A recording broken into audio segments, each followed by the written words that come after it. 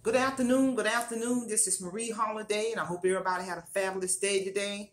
And before we get into today's lecture, please hit my subscribe button and hit my notification button. And if you are a consistent viewer who has not subscribed to my channel, it takes a split second to subscribe to my channel. I appreciate you watching my videos, but if you have not subscribed, please, it takes a split second and hit my subscribe button. It does not support my channel if you do not subscribe. So with that being said, let's get down to today's exciting lecture. The focus of this lecture is going to be delayed gratification, aka the Marshmallow Experience.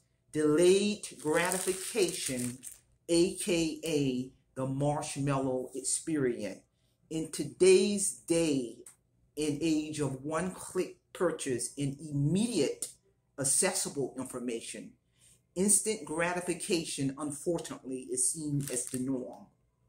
The always-on world with smartphones, Wi-Fi reinforces that you have to get what you want right away.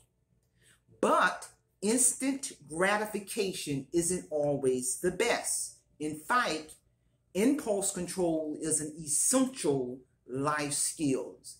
And as I progress on into this lecture, I'm going to explain to the audience, I'm going to explain to the world briefly on the Marshmallow Experience, and I'm here to tell you.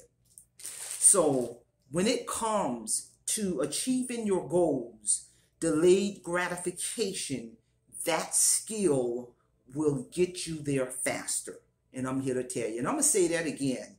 When it comes to achieving your goals, delayed gratification is the skill that will get you there faster. And I'm going to be honest with the world. Marie Holiday has always had the abilities and the skills to always delay gratification.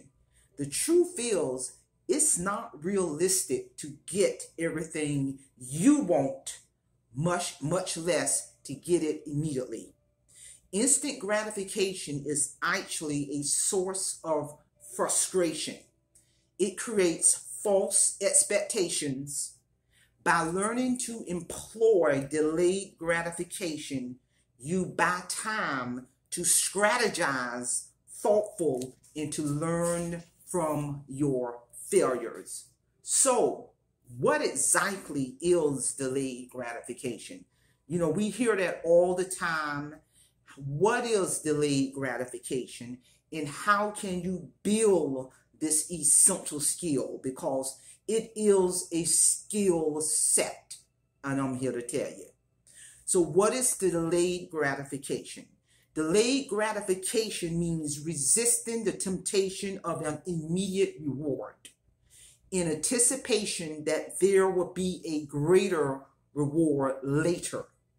It's a powerful tool for learning to live your life with purpose. It is directly linked to impulse control. Those with high impulse control typically excel at delayed gratification.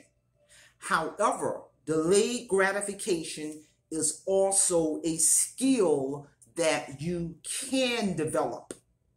So why is delayed gratification so important? Why is that? Does anyone want to even attempt to answer that question for me? Why is delayed gratification important? The ability to hold out now for a better reward later is an essential life skill. Delayed gratification allows you to do things like forego large purchases to save for a vacation, skip dessert to lose weight, or take a job you really don't love, but that will help you in your career later on in life. So with that being said, it's the reason why I held up these marshmallows. There is actually an Marshmallow Experience, the Marshmallow Experience that I remember reading in graduate school. And I'm just going to give the audience a brief overview of that experience. I encourage everyone to do your own due diligence, do your own research, and attain that body of knowledge and read that experience in brevity. In 1960, a Stafford professor by the name of Walter Mischel created one of the best delayed gratification examples. He tested hundreds of young children by placing each child in a room by themselves. He put in that room only a single marshmallow was placed on the table in the room with the child. And the researchers, just one single marshmallow was placed in that room with that child. And the researchers offered each child a deal. If the child refrained from eating that marshmallow, while researchers briefly left that room with that marshmallow on that table, and I can literally smell the sugar from this marshmallow. I don't even eat marshmallows, but I can smell it, this sugar. So if the child refrained from eating a marshmallow while the researchers briefly left the room, the child will be rewarded with a second marshmallow. Now they will have two. The child will be rewarded with a second marshmallow, but if the child ate the first marshmallow, there would be no second one. And these were very, very young children in this experience, participants in this experience. The results of the so-called marshmallow experience underscored the difficulties humans of any age have with delayed gratification. I don't care if you a child 5 years old, someone 70 years old, all humans have a problem with delayed gratification. And in that experience, some of the children ate that first marshmallow immediately. They just ate it, they gobbled it up. Immediately they ate that marshmallow. Others tried to restrain themselves, but eventually gave in and ate the marshmallow. Only a handful of the children managed to hold out for the second marshmallow reward. They held out and eventually got a reward of an extra marshmallow.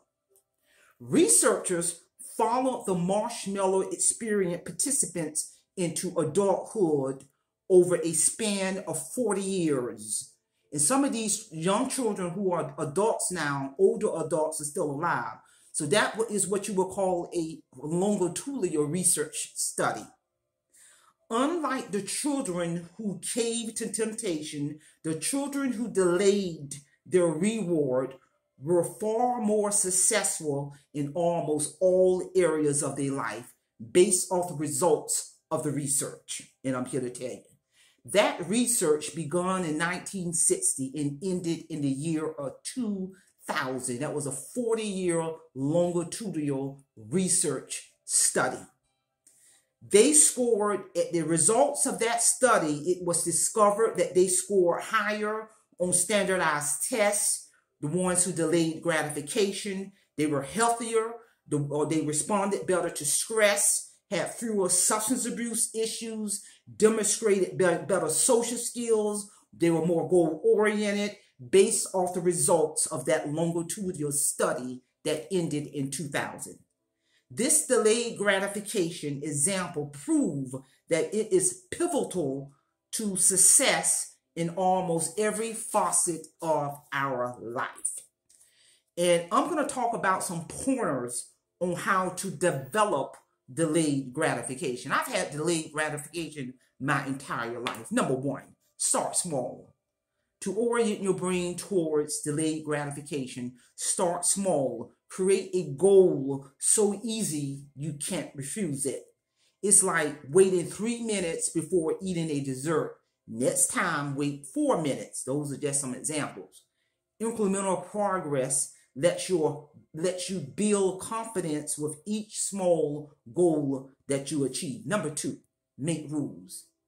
You can also use delayed gratification as a rule for certain parts of your life where you may like self-control.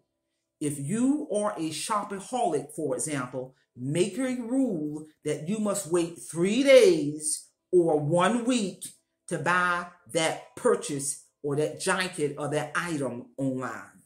Or make a rule that if you spent more than 5 minutes debating a purchase, you don't make the purchase. Number 3, practice gratitude, reminding yourself of all that you already have, such as clothes, shoes, car, jewelry, etc. Electronics is a very effective way to train your brain to accept delayed gratification.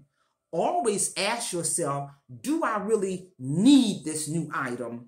In short, be grateful for what you have. And number 4, remind yourself of your goals.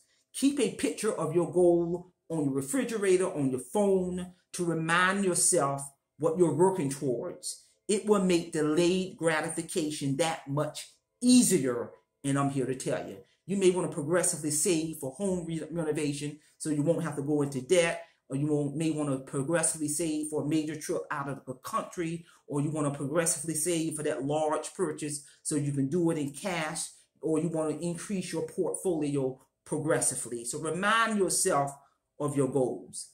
And there are some differences between instant gratification and delayed gratification. I did a prior upload on instant gratification. Check that upload out.